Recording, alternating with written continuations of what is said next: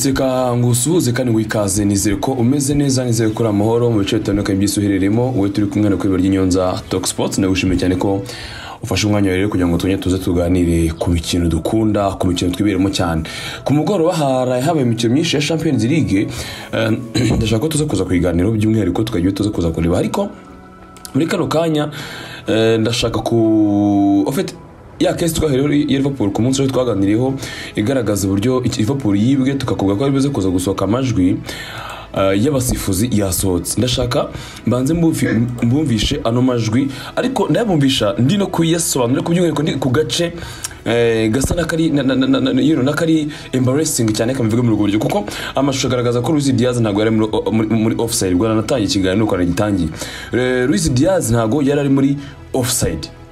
kuko ikirenge cya Romero ni audio ifite umunota umwe n'amasegonda 43 ariko ntago nza kuza kuyikina yose kugira ngo wenda tuze no gucunguza uburyo umwete tutaza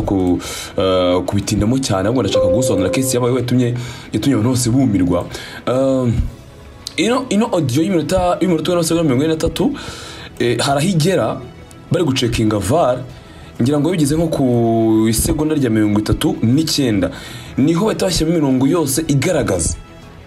afite imirongo bagenda bayisunika kugira ngo bayifatire ku muntu wa nyuma bare kuko niba yabari offside cyangwa se atari offside ibyo bagenda babipima so imirongo yaciwe igaragaza ko ikirenge cya nyuma umurongo ugarukiraho ari cy'umugabo witwa Christian Romero ikirenge cye cyari kirimo iyi mirongo iciye iri straight imeze neza iri parallel igaragaza ko witwa Christian Romero ikirenge cye cyari kirimo na offside yari irimo so ibi ngibi rero kwa ko communication bari kugirana abari kuri VAR mu assistant wo kuri VAR abasifuzi mu kibuga communication bari yumvikanaga bari kuvuga ko bimeze kuko umusifuzi mu kibuga baramubwiraga kandi bakamubwira nawe yagiye kuri VAR kureba gusa mirongo yasohotse yose ukingana gute mu kibuga iyo ndi kureba hano mu kibuga kano kanya nyine iri kuri VAR ntago ari batwereka mu kibuga mu kibuga tweka mirongo ibiri bashaka ko tweka akagize gute agakora ku muntu wa nyuma so check complete perfect ngira ngo mumve nkayo majwi bari ngo check complete that's fine and perfect check complete ba complete gakubera iki ba complete gakubera ko Christian Romero ikinye kitayari cyari kirimo tega amatwi twumve ko bigenda neza reka turebe twumve ko bigenda neza ana majwi uyumveho gatoye kandi ko biza kuza gukunda ari ibintu ndatajyamo muyumve neza umusifuzi wo kurana yabanje guceka ko ashaka offside aravuga ngo mate bagenzi bashaka offside check offside delay check offside so batajya muri processes sasa rero hanyuma biza gupfira he tega amatwi hano wumve ndabigusobanura mvuko navuze so 2D line on the check imirongo ibiri dukoze igarukiye kuri boot yiwe kuri godio yiwe niko bavuze atakomeza ngo check complete tega amatwi check complete perfect yeah check complete that's fine perfect no kuvuga ngo byamaze kurangira kuko imirongo ibiri tumaze guca igarukiye ku kirenge kuri boot kuri godio ya Luis Diaz akimara kuvuga gutyo barashimira uwo kurana tabashimira thank you mate ubundi umusifuzi mu kibuga ahita avuga ngo wait on the field decision was offside atariko cyamaze mu kibuga bafashe bavuze ko yabaye offside noneho amagambo bakurikijeho nyuma kugira ngo byumve neza ubumva uburyo communication itagenze neza hagati ya VAR nawo mu kibuga yafashe decision kuri VAR batamubwiye wumva hano sasa kuko Simon Hooper ari kuri VAR ariko we yashyizwe amakosa y'ibyabaye nyamara byo mu kibuga nibyo byabidurvance tega amatwi hano abo kuri VAR batese mwishimiye ibyo bintu umuseta kuri VAR batari kubasifuye offside ati igitego none basifuye offside ubuko bagiye bakurikiranye byose njye bikubwira none umuseta kuri VAR avuga ngo that's wrong Diaz was onside uri gusubiza amashusho inyuma nyine like replay operator ushinzwe gusubiza amashusho inyuma aravuga ngo mwishime izino image umva yes onside the image we get onside aravuga ati ariko image twabahaye kuri replay operator umuyobozi ushinzwe gusubiza amashusho inyuma aravuga ati ariko amashusho tubahaye turetse ko yari onside ntabwo yari offside atariko arakomeje arakiniye yabisifuye kari offside Oli saying to no uwo kuri VAR asaba ko basubiza inyuma bahagarika umukino basubiza inyuma replay operator asaba ko bahagarika umukino basubiza inyuma bati Oli n'umuntu uhagarariye basifuza aho ngaho arabanti aravuze ngo basubize inyuma witwa Oli ni wari uhagarariye basifuze icyo muri basifuze hari aravuga ngo musubize inyuma tega amatwi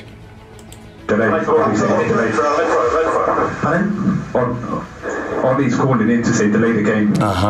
Replay operator bango Oli is calling in to say delay the game. Mutinze umukino muhagarika niho ngo muhagarika umukino.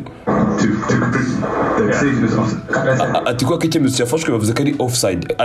offside none kuri VAR uri kuri VAR niho sasa byese bipfira ntiyemeye gusaba umukinnyi ngahagarika umukino ahubwo wari kuri VAR nyine mukuru like ushinzwe VAR kuko urumva hari ushinzwe VAR hari umu assistant we hari uri kuri replay operator no ushinzwe gusubiza amashusho inyuma wo kuri VAR agacekinga gusakara ibyabayemo hanyuma hakaba nande n'uhagarariye ishya muri basifuze hariya ariho rusabye ko batinze umukino maze kuri VAR wari gucommunicating no mu kibuga aravuga ngo I can't do anything umva hano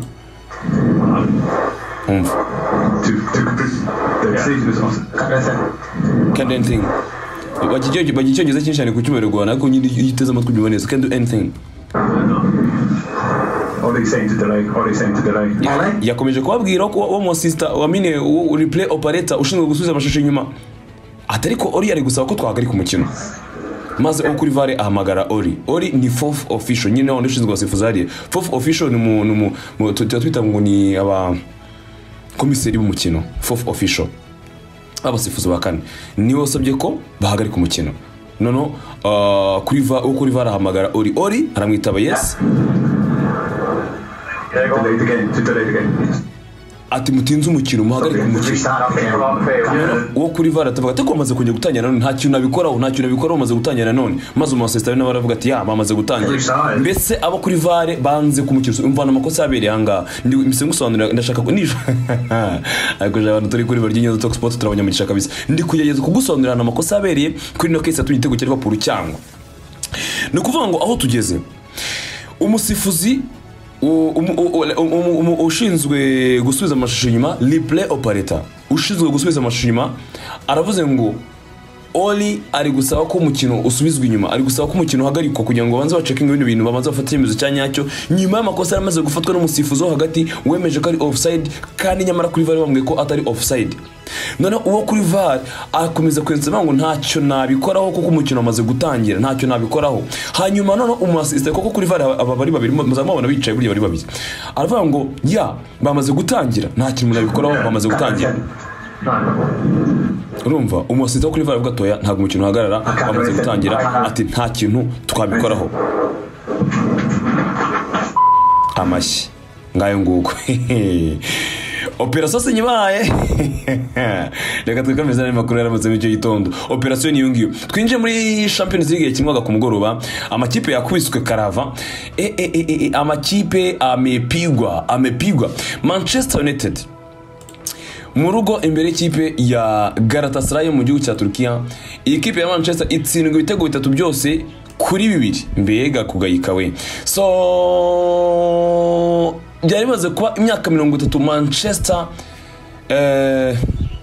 itaratsindwa na Galatasaray Old Trafford ubundi byerekezaga kuba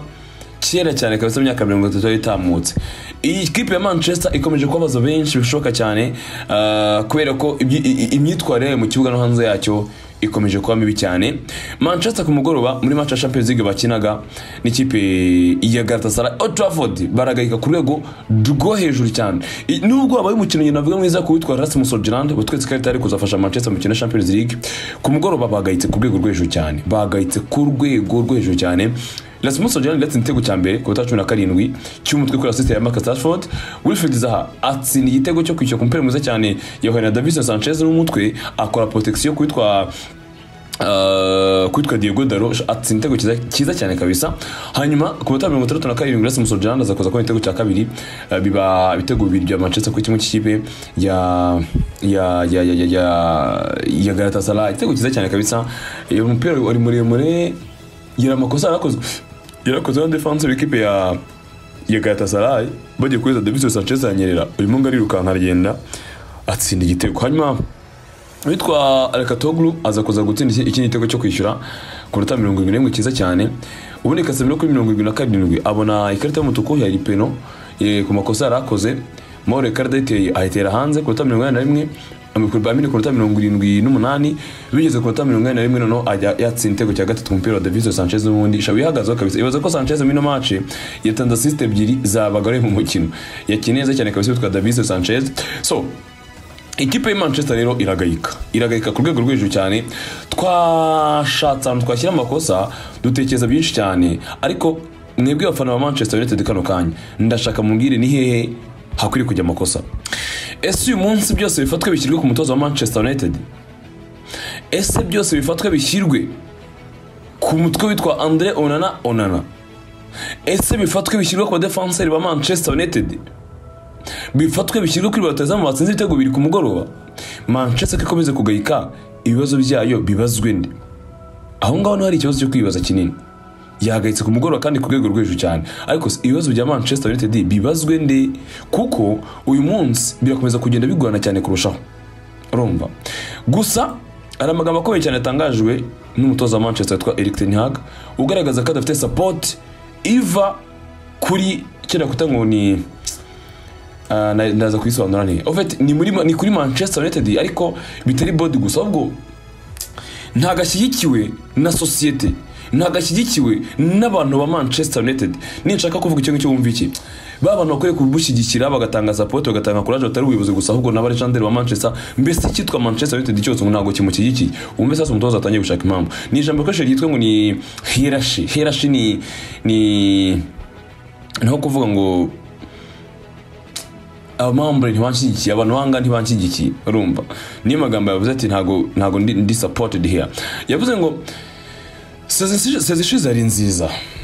ati byarenze uko twabye expectingaga, ateko iyi project twari tuzi ishokuzamo gap muri kino gihe turi mu bikomeye cyane, ateko twebwe dushyize hamwe turagomeza kurwanira hamwe, turacyari hamwe, ati biragoye, ateko tuzakomeza guhatana, urumva. Ati ntago ari twenyine tubizi neza ko dukeneye gukora byiza kurushaho, n'abandi barabizi. So ikomeje kugayika n'ikipe ya Manchester. Niyo mbere mpereyeho niyango niyo nsinzwe yaryanye cyane kubera ko imaze n'ibindi bihe itameze neza cyane. Niyo nsinzwe yaryanaga kamivuga muri ubwo buryo, urumva. Ruizaha Amine Wilfried Zaha yasohotse muri ikipe ya Crystal Palace agiye gushaka icyo nakwita Champions League amajoro yayo. Ku mugoroba yakinnye neza, ku mugoroba yagezeho aza kuza gutsinda igitego ndetse n'ikipe yaje kuza gukomeza. Paul Scholes agaragaza ko amaguru ya Varane asa nananiwe. Nka data ya maguru ne pavuga ku mugoroba. Ngamaguru ya yakoresheje amaguru ngo amaguru ari sluggish niho kuvuga ngo ari too slow, too much slow, agenda gake cyane, urumva. Nta mbaraga afite, niko haja ikipe yatsinzwe ibibazo nta batubishakira kabisa. Paul Scholes agaragaza ko mu defenseur witwa Varane ari umwe mu bantu batanze Manchester mu ijoro ryo kwa kabiri kw'amaguru ngasa naho ngaragaragara nkananiwe cyane, hagenda gake cyane. Ati nagize ubwa kuri Varane, nsanzwe nzi nk'umukinnyi bihuta cyane. Ati muri Real Madrid ari umukinnyi bihuta cyane, atariko ndikwana amaguru asa nananiwe kujya kano kanya, ntago ari fit ndetse mbufite ubwoba bwinshi. Ati sindi kumubona na fitness ihagije. We na Victor Lindelof ni ku mugwa nibo babanjemo, ariko gufata Mauro Icardi ku gitego cya gatatu ku minota 80 byagoranye cyane. Umutwe warutewe na Davinson Sanchez, umutwe urazonyiraho uragenda, umuhungu arufata akora protection ya Balon aragenda utereka mu izamu, byagoranye cyane. Paul Scholes ati birababaje, sinekeza ko mu byukuri barakwiye gukina nabikuriya n'ibiganiro cyangwa se n'ibintu bavuze mbere ya match. Ati rero ntabwo barakwiye gutsindwa ibitego muri buriya buryo bugaragaza ko nta mbaraga bafite. Ati birabaje cyane, defensive side yacu iri hasi cyane kabisa, bari gukora bibi cyane. Ni Paul Scholes n'abantu bagiye byinshi batubwira kuri no match. Ntago byabura burya iyo Manchester kiniyo bize ko legendary bari buze kuza bakagira ibyo kuganiriza, bakagira ibyo bakwereka, urumva. Akaba rero ari byo ngibyo umuvandimwe yatubwiye. Uyu muvandimwe so no gukomeza kubitegereza cyane tugakurikirana. Iyo ari match imwe yabaye ku mugoroba. Izindi match ni match equipe ya Arsenal Mikel Arteta amakosa yo ugukinisha Bukayo Saka ayo yinka atameze neza, bakubita mu gihugu cy'Ufaransa na Lens ibitego byose kuri kimwe. Igitego cya Gabriel Jesus nticyari gihagije. bivuga ko amakosa ya David Raya koko nkuko amashana bigaragaza yaba yatugiye Arsenal ibigenderamo ku mugoroba. Ese nanone bareta bamukoramo cyangwa so hanyuma rero kuri iyi match equipe Arsenal iza kuza gutsinda ibitego bibiri byose kuri kimwe, nyamara yari yakibanje akirikare bigaragaza ko ishaka kuza kwinjira mu mukino ariko byaje kuza kuyigora. Reka tubivuge muri ubwo buryo muri groupe B iyo bari barimo match yaje kuza kubagora. Eli Wahi ndetse na Thomason niyo baje kuza gufasha equipe ya Lens gutsinda ikipe ya Arsenal ihatsindirwa ibitego bibiri kuri kimwe.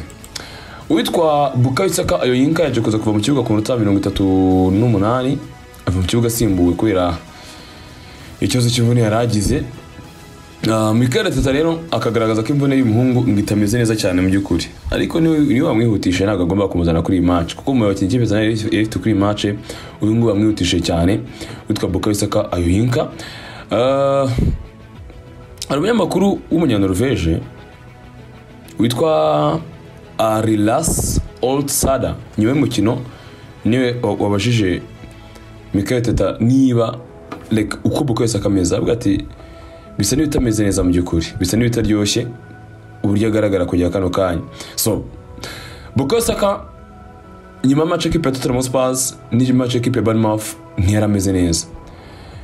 Arteta avuga ngo yari afite knock twagomba kugira uyu munsi wo kureba uko byari bimeze, ariko yaje ameze neza ku munsi wakurikiyeho. Ati ubona ko nta kibazo biri buze kuza guteza, ati reka turebe ubu ngubu noneho ko bibuze kuza kugenda kuri bibuze kuza noneho gutinda. Ati no sinoko yonyine ubanza imikindi kintu, ati nta mukino by'uko yigiza misinga. Ati twamaye akaruhuko ducyane ikipe ya Brentford muri Carabao Cup mu kimwe gishize, yegeje kongera kugaruka mwayibonaga atari ku misikirize mu gice cya mbere zanze, asa n'umuntu noneho utari comfortable mu by'ukuri ko yakomeza gutwara. Ati ntituzi birenze, atari ko ibyo yatanze byari bihagije kugira ngo no tube twamurekura agende. Ati ko mbere y'umukino yasaga n'umuntu uhagaze neza cyane witeguye kudufasha mu by'ukuri. Ati n'amajoro akomeye Champions League buri wese yifashisha abeza afite kujya kano kanya. Ati ko iyi Champions League iragoye gutsinda buri match cyane match zo mu rugo. Ati ntabwo biba byoroshye cyane. Ati rero hari amasomo akomeye tubonye. Arsenal yagayitse mu gihugu cy'Ufaransa, uku kugayika kwabo ntabwo gushimishije, ariko yatsindiwe hanze. Yatsindiwe hanze niyo mpamvu bitabasha cyane abafana ba Arsenal nk'uko byababaje abafana ba Manchester United gutsindwa na Galatasaray mu rugo. Harumva nibyo byababasha cyane. Eri match equipe Arsenal ku mugoroba rero baza kuza gutsindwa ibitego bibiri byose kuri kimwe. Indi match rero yo muri Champions League ikomeye ni match yabereye ku kibuga Diego Armando Maradona Stadium, ikigo cy'ikipe ya Napoli mu gihugu cy'Ubutaliyani ubwo bakiraga ikipe ya Madrid. Ni yandikisha muri ka buryo mperaho, ni ikijambo kuri social media platforms zanjye mujye no kurireba abandi munsubiza hanga ko ngiye guhita nibabwira. Jude Bellingham ayoboye ikipe ya Madrid akina mu kibuga hagati, buri match ni igitego. Jude Bellingham ni umustar. Jude Bellingham ni umuntu ufite physical appearance igurisha, ni umuntu wacuruza, ufite isura icuruza kuko bana bakeneye amasura bajya curuza mu hipa byabigeza umusaruro. Jude Bellingham ukinira Real Madrid y'abantu b'abatawner mu bijyanye no gushakira umukinnyi ibihembo bire individuel. Mwabonye ko byagenze kuri Luka Modric, mwabonye ko byagenze kuri Karim Benzema, ubwo nashaka kuvuga Florentino Perez. Jude Bellingham wagiye Madrid mbere ya Mbappe, akaba yinjiye mu bitima y'abafana ba Madrid. Uyu muhungu ntibashaka kuzarangira atanze Balon d'Or uwitwa Kylian Mbappe aramutse akomeje muri uyu mujyo.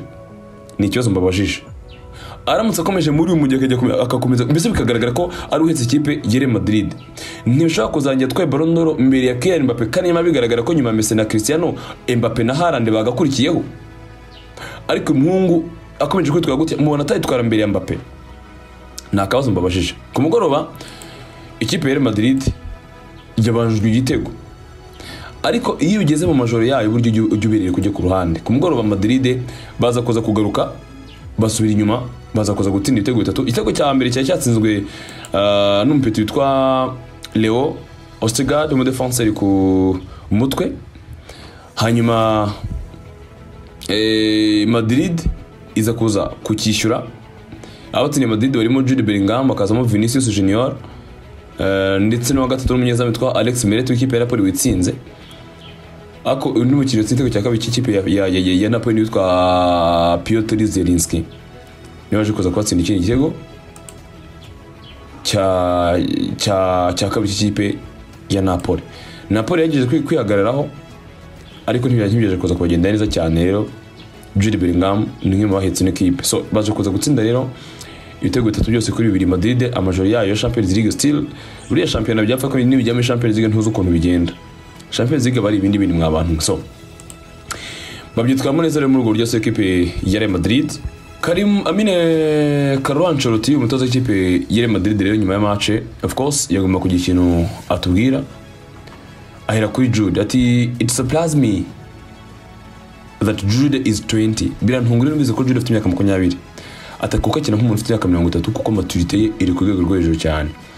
atakina nk'umuntu ufite imyaka 30 kandi koko ni akina nk'abantu bakuru kabisa ati anje abazwa kuri Kepa buri mukinnyi agira characteristics ziwe ati yagiye gukora amasave aremeye cyane mu gice cya mbere ariko yagowe no mu kirere nta muntu uri perfect 100% atagorwa no mu kirere ati rero ndamwishimiye ntago yaba perfect 100% kandi koko mu kirere Kepa byo ni afite iyo faiblesse turabizi no mu Chelsea nyine imipira baga mu kirere akenshi yajyagamo iyo barabizi hanyuma Vinicius Junior rero aza kuza kubazwa nawe kuri Jude aravuga ngo noherereje Jude ubutumwa bwinshi mu minsi mike itambutse mbere ko joininga Madrid musaba kuza hano namwohereje ubutumwa bwinshi musaba kuza muri Real Madrid ati nizera ko partnership yanjye na Jude ni nziza nk'iyo nayimvitanye na Karim Benzema nani magambo niboneye Karim wanjye mushya urumva na magambo atangajwe nande yatangajwe na Jude Bellingham na Vinicius Junior gusa bakiri benshi equipe ya abakiri benshi bare Madrid bajya posting ibintu biri crazy bamwe bashima Jude agashima ikipe niba nka Fede Valverde yagiye kuri Instagram story arandika ngo what a player avuga Jude Bellingham yagiye kuri Instagram yandika ngo what a player avuga Fede Valverde hanyuma arongera akora repost kuri Twitter cyangwa se kuri X akuriye Madrid bango what a team urumva hanyuma Karim Benzema amaze kura match abango I miss you brother avuga nde avuga kuri Vinicius Junior ati I miss you brother ni byavuzwe na Vinicius Junior ubwo ya posting agafoto witwa Karim Benzema y'umuhungu wari uhagaze neza cyane kabisa so Madrid rero intsinzi babayibonye muri urwo buryo ba deservinga toza kuza kubibo cyane izindi directions zagiye ziza kuri Manchester zagiye izindi directions zagiye ziza ariko ngiye nkunda gufungira nkanga yamaze kugira amakuru yemereye ani nkaza kuza kwinjira nyuma kuko aracyahari ndabashimiye ndaje mu kantu tuganire no kuzina information zihari muri kano kanya mukomeze kugira byiza cyane Imana ibarinde dore mu kanya mu kiganiro cyiza kuza gukurikiraho.